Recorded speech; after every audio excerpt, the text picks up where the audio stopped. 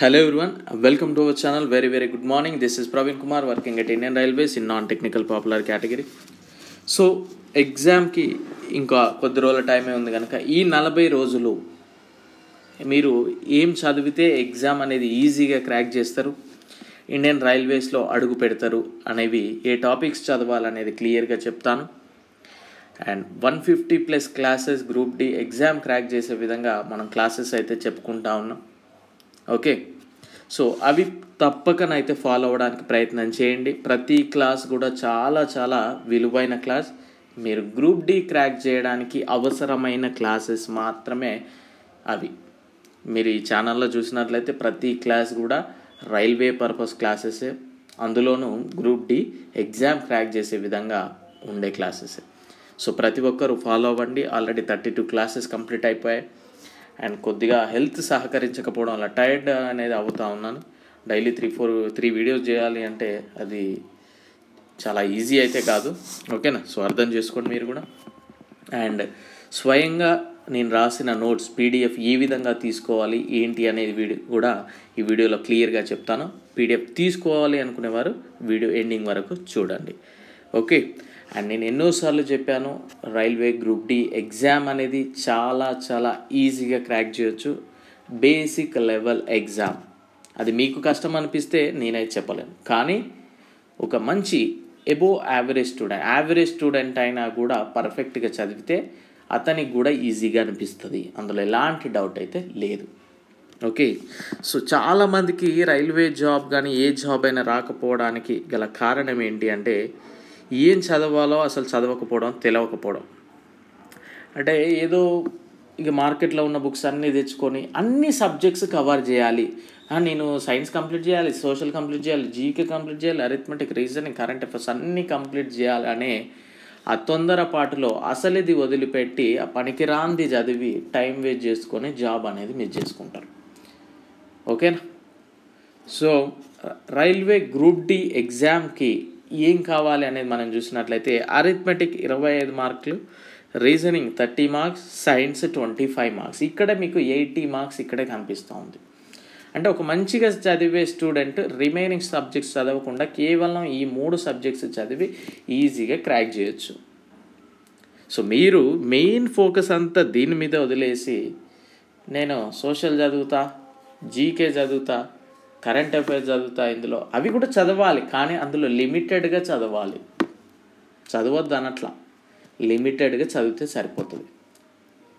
ఓకేనా, సో మీరు ఇక్కడ సోషల్కు ఒక ఈ టాపిక్స్ అని ఉంటుంది, కరెంట్ అఫైర్స్కి ఇది అని ఉంటుంది, కానీ జీకే అనేది ఓషన్. అసలు ఏ టాపిక్ అందులోకి వస్తుంది అనేది కూడా మనం చెప్పే అంత ఉండదు. అంటే అన్ని టాపిక్స్ ఉంటాయి, కానీ మనం ప్రీవియస్ పేపర్స్ కనుక చూసినప్పుడు ఒక అంచనాకు రావచ్చు. సో రైల్వేలో ఇవి అడుగుతూ ఉన్నారని అవి చదువుకుంటే సరిపోతుంది. ఓకేనా, సో మీరు మీ ఎగ్జామ్ అంటే కొద్దిమందికి ముందే ఉంటుంది, కొద్దిమందికి ఒక లాస్ట్కి ఉంటుంది కదా. సో మీ ఎగ్జామ్ ఇంకొక 10 డేస్లో మీ ఎగ్జామ్ అన్నప్పుడు అప్పటి వరకు కూడా ఇవే చదవండి. ఆ లాస్ట్ 10 డేస్ మాత్రం ఏం చదవకుండా జస్ట్ రివిజన్ చేయండి. అండ్ వీలైతే ప్రతిరోజు కాకపోయినా ఆల్టర్నేట్ డేస్ అయినా ఒక మార్క్ టెస్ట్ రాయడానికి ప్రయత్నం చేయండి. ఓకే, ఫస్ట్ అరిథమెటిక్ కనుక చూసినట్లు అరిథమెటిక్ రీజనింగ్ ఉండే డైలీ వన్ డే ఇది. ఓకేనా, ఫస్ట్ డే పర్సంటేజెస్ చదవండి, కోడింగ్ డీకోడింగ్ చదవండి, యూనిట్స్ అండ్ డైమెన్షన్స్ చదవండి, ఆర్టికల్స్ చదవండి.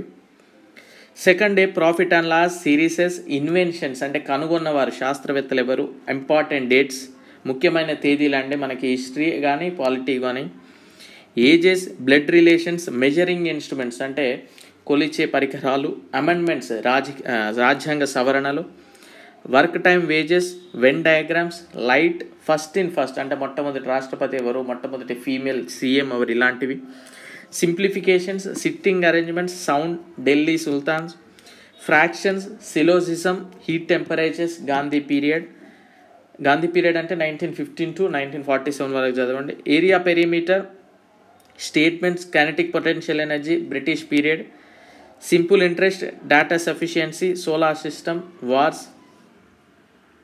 వీలైతే గాంధీ పీరియడ్లో అతను పుట్టినప్పటి నుండి డెత్ వరకు చదవడానికి అయితే ప్రయత్నం చేయండి. ఓకేనా, and simple interest, data sufficiency, solar system, wars, compound interest, mathematical operation, periodic table, constructions, trains, missing characters, vitamins, honours, speed time distance, ranking, diseases, slogans, volume, surface area, directions and distance, human parts, డినస్టీస్. Human parts అంటే మానవుని యొక్క రక్తం గురించి కావచ్చు, ఎముకల గురించి కావచ్చు, ఓకేనా. సో వాటి గురించి అంతా. అండ్ ఇక్కడ వరకు మీరు చూసినట్లయితే volume and surface area, directions and distance. ఇక్కడ నుండి పైకి చూసినట్లయితే అరిథమెటిక్ కానీ రీజనింగ్ కానీ మనం ఏ టాపిక్ అయితే చెప్పామో ఆ టాపిక్, ప్రతి టాపిక్ నుండి మీకు క్వశ్చన్ కనిపిస్తుంది ఎగ్జామ్లో. సో ఫస్ట్ మీరు అరిథమెటిక్ రీజనింగ్లో ఇక్కడి వరకు చదవండి. Volume and surface area, directions and distance. ఖచ్చితంగా మీకు ప్రతి టాపిక్ నుండి క్వశ్చన్స్ కనిపిస్తాయి ఈ టాపిక్స్ నుండి, ఓకేనా.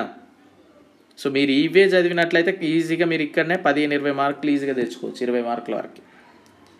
ఓకే, సో వన్స్ అవి కంప్లీట్ అయిపోయాక trigonometry, logical arrangement of words, Newton loss, planets, averages, clocks, distances, displacement, oceans, lakes, reverse, mountains, dams and number systems, calendars, speed, velocity, acceleration, tennis అంటే క్రీడ, current affairs ఉండండి, games, HCF, LCM, dices, force work, Olympics, ratios of proportions, analogy, blood, F1 chess, F1 games and chess, pipe systems, mirror, water image, acids and bases, Asian, south Asian games, acids and bases, metals, non metal, complete periodic table అయితే perfect చదవాలి, ఓకేనా.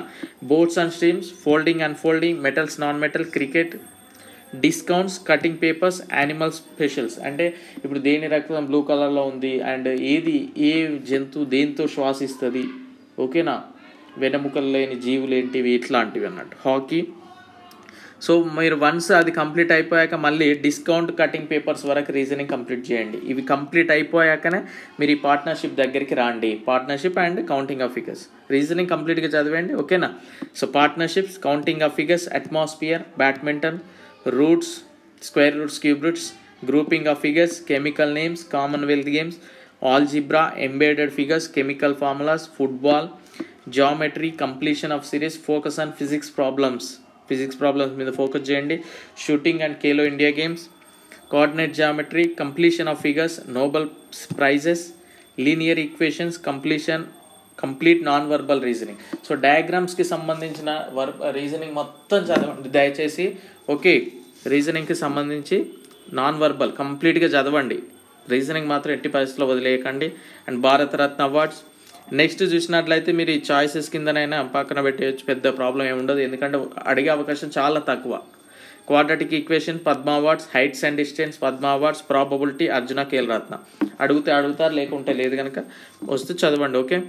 And next కనుక చూసినట్లయితే literature awards, Booker prices, సాహిత్య, Jnanpith, Saraswati Samman award, Vyas Samman award. And film award చూసినట్లయితే Oscar, national film, golden globe, IFFM, IIFA awards and film fair awards. CM and governors, launch vehicles, military exercises, head quarters and heads of the departments, CEOs, indexes, cabinet ministers, heads of the department, books and authors, events and themes, summits, important dates and themes, and dance festivals, states, countries and capitals, currencies, GI tags, heritage sites and ప్రపంచ వారసత్వ ప్రదేశాలు. First Nehru cabinet ministry and తాత్కాలిక ప్రభుత్వంలో cabinet ఏముంది అప్పుడు, presidents and PMs list, abbreviations అంటే full forms, first persons, cities Nick names, national items, state items అంటే రాష్ట్ర చిహ్నాలు ఉంటాయిగా, airports and railway Jones, banking head quarters. ఇవి చదివిన తర్వాత ఇవి చదివాము, ఇప్పుడు నేను చెప్పినవన్నీ కేవలం మీకు జాబ్ రావడానికి మాత్రమే, ఓకేనా. జాబ్ రావడానికి ఇవి చదవండి. ఎస్ మేము ఇందులో పర్ఫెక్ట్ అయ్యాం సార్ అన్నప్పుడు మన మెటీరియల్లో ఉన్న జీకేలో రిమైనింగ్ టాపిక్స్ ఉన్నాయి, నేషనల్ పార్క్స్ ఉన్నాయి, ఓకే, అండ్ జల విద్యుత్ కేంద్రాలు ఇంకా చాలా ఉన్నాయి. సో అవి చదవండి. మేము ఇవి పర్ఫెక్ట్ అయ్యామన్నప్పుడు అవి చదవండి, ఓకేనా. సో ఎందుకంటే మీ ఫోకస్ అంతా కూడా ఈ పనికిరాని వాటి మీద పెట్టకండి. అంటే ఇది చదవాలి అనే తొందరలో అసలైనవి వదిలేయకండి. మళ్ళీ చెప్తున్నా, ఏం కావాలో చదవండి. మీకు ఏం చదవాలనుకుంటున్నారో కాదు, రైల్వే వానికి ఏం కావాలో అవే చదవండి దయచేసి, ఓకే. సో ఇవి చదవండి అండ్ ప్రతి క్లాస్ ఫాలో అవ్వండి దయచేసి. ఎందుకంటే నేను ఎక్కడన్నా మెటీరియల్లో మిస్ అయిన పాయింట్స్ ఉంటే నేను క్లాసెస్లో చెప్తా ఉన్నాను కనుక మీరు ప్రతి ఒక్కరు క్లాస్ మిస్ అవ్వకుండానైతే చూడాలి. అండ్ సైన్స్ కనుక చూసినట్లయితే స్వయంగా రాసినవి 226 పేజెస్ రూపంలో ఈ విధంగా ఉంటుంది క్లియర్గా. మీరు సైన్స్ మీరు కానిస్టేబుల్ ఎగ్జామ్కి కూడా ఇది మోర్ దాన్ ఎనఫ్ అండి. సో మీరు ఎక్కువగా వరి అవ్వాల్సిన అవసరం లేదు. Group డీకి more than enough. ఈ 226 పేజెస్ చదివాక స్టిల్ మాకు టైం ఉంది సార్ అనుకుంటే ఈ 276 పేజెస్ సైన్స్ చదవండి, టైం ఉంది అనుకుంటే. ఓకేనా.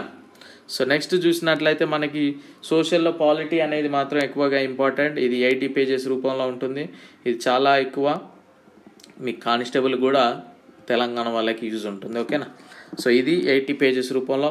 అండ్ దీని తర్వాత సోషల్లో మనం చూసినట్లయితే 114 పేజెస్ రూపంలో హిస్టరీ అండ్ జాగ్రఫీ చాలా తక్కువ. ఓకేనా. ఎకనామిక్స్ అనేది ఎప్పుడైనా కరెంట్ అఫైర్స్ లింక్ చేసి అడుగుతూ ఉంటాడు, కానీ దానికంటూ ప్రత్యేకంగా ఏదో కావాలని ఏముండదు. ఓకేనా. సో ఈ విధంగా ఉంటుంది. మీకు చాలా నీట్గా అర్థమైతే అవుతుందండి నా రైటింగ్. ఇక నేను వేరే వాళ్ళతో రాయించలేదు కనుక స్వయంగా రాశాను. సో మీకు డెఫినెట్లీ అర్థమైతే అవుతుంది రైటింగ్. అండ్ జీకే కనుక చూసినట్లయితే సుమారు 40 నుండి 50 టాపిక్స్ అయితే ఉంటాయి 126 పేజెస్ రూపంలో. అండ్ ప్లేస్ నేమ్స్ కానీ పర్సన్ నేమ్స్ కానీ ఇంగ్లీష్లో ఉంటాయి కొన్నిసార్లు, రిమైనింగ్ అంతా కూడా మీకు తెలుగులోనే ఉంటుంది. ఇక్కడ బ్యాంకింగ్ సంబంధించినవి and national items. Okay. So next important dates, currencies, Capitals. Okay. So next dance forms and parks and first మొట్టమొదటి వాళ్ళు ఎవరు పర్సన్స్ అండ్ ఇన్వెన్షన్స్ ఏమేమి కనిపెట్టారు. ఓకే. సో ఇవి ఫారెస్ట్లు. ఓకే. సో ఇవి వచ్చేసి మనకి ప్రెసిడెంట్స్. సో చాలా నీట్గానైతే రాయడం జరిగింది. మీకు 126 పేజెస్ రూపంలో ఇవి ఉంటుంది.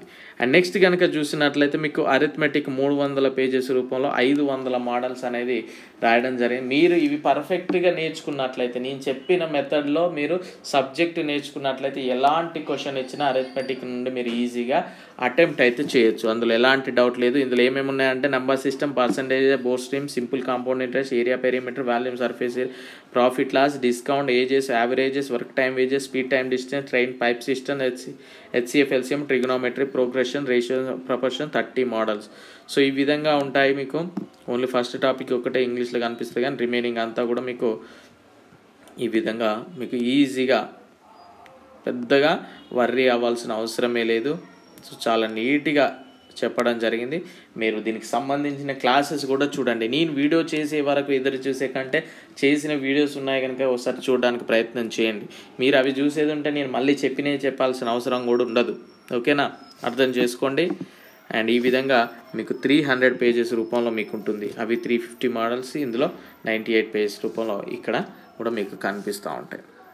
సో నెక్స్ట్ కనుక చూసినట్లయితే current affairs. And current affairs మీకు 330 పేజెస్ రూపంలో ఉంది. అయితే ఇక్కడ నేను 2021లో ఇచ్చినప్పుడు 2019-20 కంబైన్డ్గా ఇవ్వడం జరిగింది. సో మీరు మాత్రం 2019 చదవకండి. 2019 కరెంట్ అఫైర్స్ చదవకండి. 2020, 2021, 2022 జూలై వరకు చదవడానికి అయితే ప్రయత్నం చేయండి. 2022 ఫస్ట్ చదవండి, తర్వాత 2021, తర్వాత 2020 స్పోర్ట్స్ అవార్డ్స్ సరిపోతుంది.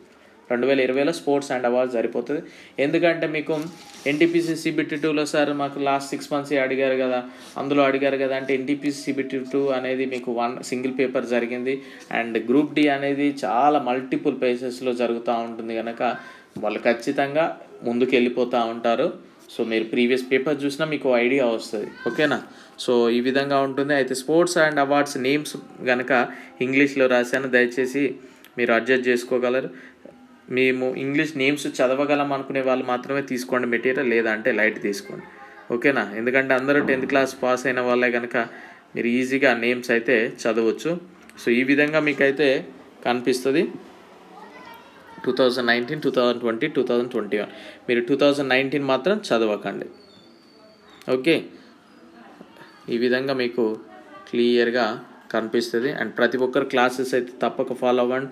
And 150 physics problems, previous physics problems 89 pages రూపంలో మీకు అందించడం జరుగుతూ ఉంది. ఇవన్నీ కూడా ప్రీవియస్ ప్రాబ్లమ్స్ 89 పేజెస్. సో మీరు డెఫినెట్లీ ఖచ్చితంగా ఈ ఫిజిక్స్ ప్రాబ్లమ్స్ అయితే నేర్చుకోవాలి. అండ్ రైల్వేలో ఎన్నోసార్లు అలసిపోతున్న ప్రశ్నలు అని చేశాను. 1500 ప్రశ్నలు, 200 పేపర్స్. వెరీ వెరీ ఇంపార్టెంట్ ప్రశ్నలు ఇవన్నీ. ఇందులో 750 సైన్స్ ఉంటాయి, 750 సోషల్ జీకే కాంబినేషన్లో ఉంటాయి. ఇవి ప్రతి ప్రశ్న కూడా మీకు చాలాసార్లు అడిగిన ప్రశ్న ఇవి రైల్వేలో. సో డెఫినెట్లీ ఇవి చాలా ఇంపార్టెంట్. అండ్ 175 ప్లస్ ఇక్కడ 30 పేజెస్ రూపంలో మీకు 200 పేజెస్ రూపంలో ఉంది. అండ్ 2018 ఇంగ్లీష్ ప్రీవియస్ బిట్స్ ఇవ్వడం జరిగింది. ఇందులో మీకు సైన్స్, సోషల్, జీకే మాత్రమే ఉంటాయి.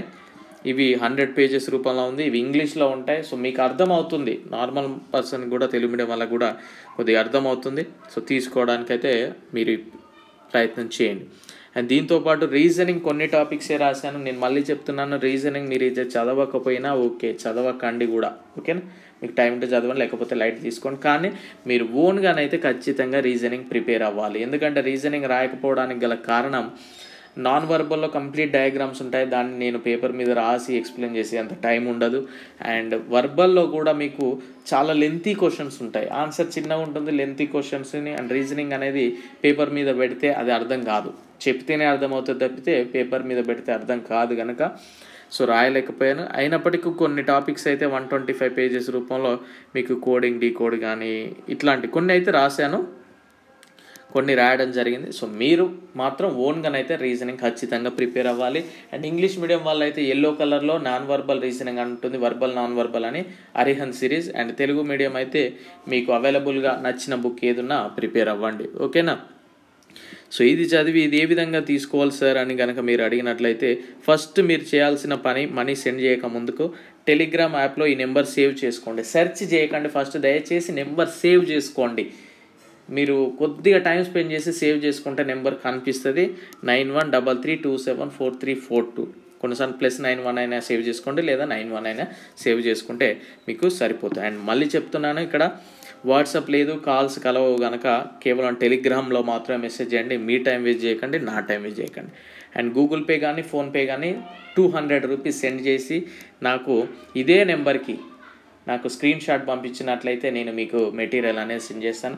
దయచేసి మళ్ళీ చెప్తున్నాను, నేను వర్క్లో ఉంటే కొన్నిసార్లు లేట్ అవ్వచ్చు, కానీ ఈవినింగ్ తర్వాత 100% మీకు సెండ్ చేయడం అనేది జరుగుతుంది. ఆ రోజు మీరు ఏ రోజు అయితే మనీ పంపారో ఆ రోజు మీ ఫోన్లో మెటీరియల్ అనేది ఉంటుంది. కనుక మీరు పంపగానే ఏమైంది sir, please sir, please sir, please reply sir అంటే నేనేం చేస్తానండి, నేను పక్కన ఫోన్ పెడతాను, నా వర్క్ నేను చేసుకుంటూ ఉంటాను కదా, నాది ఇదే పని కాదు. కనుక మీరు అర్థం చేసుకోండి. ఖచ్చితంగా మీరు ఏ రోజు అయితే తీసుకున్నారో ఆ రోజు నైట్కి నేను ఖచ్చితంగా పంపిస్తాను. మ్యాక్సిమం నేను వెంటనే పంపిస్తాను, ఇన్ కేస్ కొన్నిసార్లు లేట్ అయితే, ఓకేనా. సో గూగుల్ పే కానీ ఫోన్పే కానీ 200 రూపీస్ సెండ్ చేసి స్క్రీన్ షాట్ పంపండి. అండ్ నెక్స్ట్ వీక్ నేను కరెంట్ అఫైర్స్ PDF అనేది అవైలబుల్గా ఉంచుతాను, అప్పుడు తక్కువ అమౌంట్ పెట్టి పర్చేజ్ చేయండి, అప్పుడు పెడతాను, ఓకేనా. So I wish you very good luck. ప్రతి ఒక్కరు తప్పక క్లాసెస్ అయితే ఫాలో అవ్వండి. అండ్ 3 క్లాసెస్ చేయడానికి ప్రయత్నిస్తున్నప్పటికీ సహకరించడం లేదు నిజానికి, ఎందుకంటే చాలా టైం తీసుకోవడం వల్ల నా వర్క్స్ చేసుకొని మళ్ళీ టైర్డ్ అనేది ఎక్కువ అవడం, సో కొద్ది సఫర్ అవుతున్నాను కనుక అర్థం చేసుకోండి. కానీ నేను మ్యాక్సిమం చెప్పడానికి ప్రయత్నం చేస్తున్నాను, ఓకేనా. So I wish you very good luck. Thank you, all the very best.